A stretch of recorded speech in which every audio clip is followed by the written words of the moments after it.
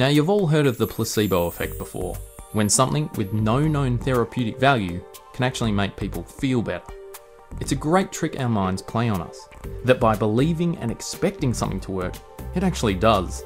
But what's weird is that the strength of the effect can differ for some really strange reasons.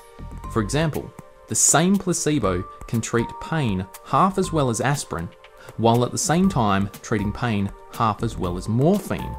Morphine's a much more powerful painkiller, but a placebo is half as effective as both?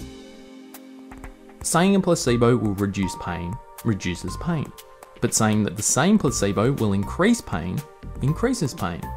Believing that a placebo will make you feel better will make you feel better.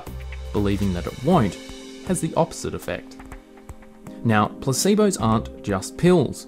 They can be creams, injections, surgeries, or drinks. You can even get placebo buttons. They don't actually do anything, but they sure as hell make you feel like you're in control. But not all placebos are equal. The effect of the placebo is bigger when the pill itself is bigger, or if you have 2 instead of 1, or 2 once a day instead of 1 twice a day. And a capsule will usually beat a pill, and a syringe will usually beat a capsule, and anything with a big ass science machine can outperform any of them. A plain pill works worse than a branded one. A discounted pill works worse than a pricey one, and even a pill in a plain box does worse than one that's all shiny and shit. Placebos that are blue work best as downers, and placebos that are red are better as uppers.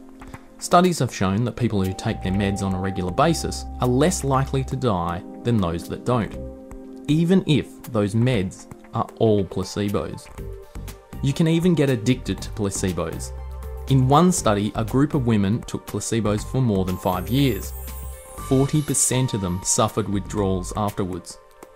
Now, remember that all of this is about comparing things that both have nothing medically effective in them, which goes to show that a placebo isn't about what's in it, but about the beliefs that we load onto it.